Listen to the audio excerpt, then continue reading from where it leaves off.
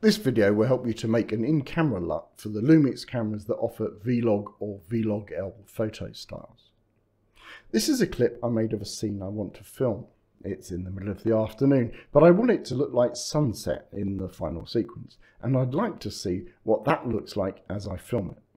To get that look in the first place, I took the original clip I filmed into DaVinci Resolve and made my colour and contrast adjustments as if I was grading the final film. It's pretty important at this stage that you've got the exposure the way you want it in camera and that you've achieved a neutral white balance, as you don't want to include those corrections in a LUT that you might use in different situations. This way your LUT can be about contrast, a tone curve and the colour adjustments, not about exposure. Once you're happy with the look you've created, right-click on the clip in the timeline and select Generate LUT.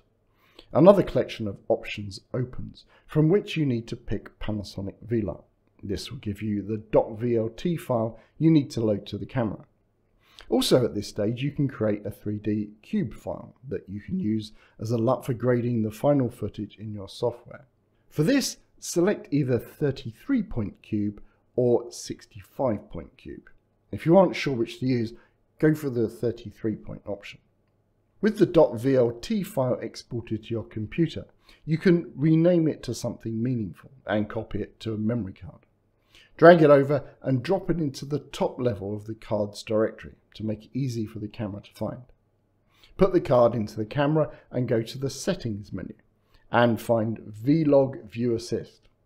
Select Read LUT File and the camera will ask you from which slot. Navigate to the card and your LUT should show up. Select it, tell the camera which position you want to overwrite, and the camera will save the LUT to its internal memory.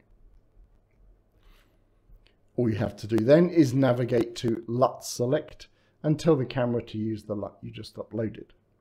To see the effects of the LUT, you need to ensure that you've enabled the LUT to be broadcast to the monitor you're using. If you're using the camera's rear screen or the EVF, you need to switch on Monitor. And if you're using an HDMI monitor, you need to activate the HDMI option. I'm recording this via the HDMI port, so switching off the HDMI LUT monitoring will show me the V-Log profile. Switching the monitor on here and using the default 709 LUT will show a clean and standard conversion. But then selecting my new Sunset LUT shows the way I intend the final version of the sequence to look. In this split screen, you can see the three view options shown together.